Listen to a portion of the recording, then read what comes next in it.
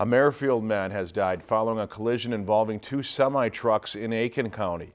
The State Patrol says 60-year-old Terry Lee Page died as a result of injuries suffered in the Thursday morning crash.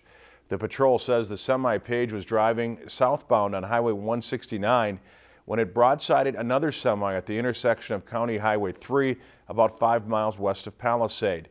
The driver of the other semi, 45-year-old Garen Lee Hockett of Bacchus, suffered non-life-threatening injuries.